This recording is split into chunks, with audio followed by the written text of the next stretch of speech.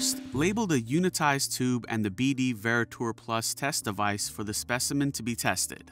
Place the labeled unitized tube or tubes in the designated area for your workstation or rack until you are ready to process the sample.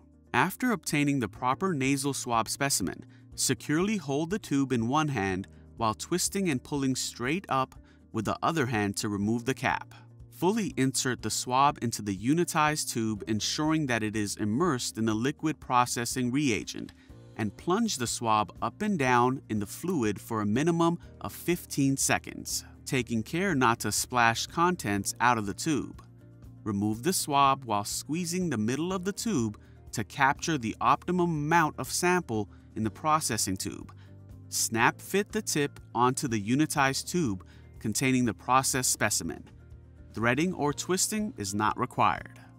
For Analyze Now mode, proceed to add the specimen to the test device. To do so, invert the tube and hold it vertically, approximately 1 inch above the sample well of the test device.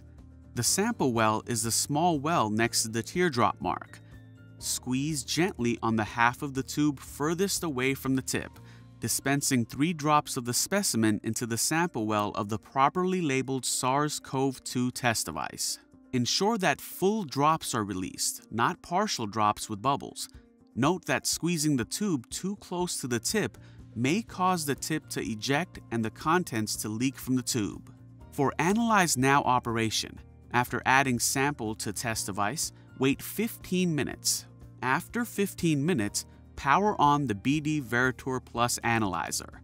Immediately after powering on, the analyzer will perform a self-check to verify its operation.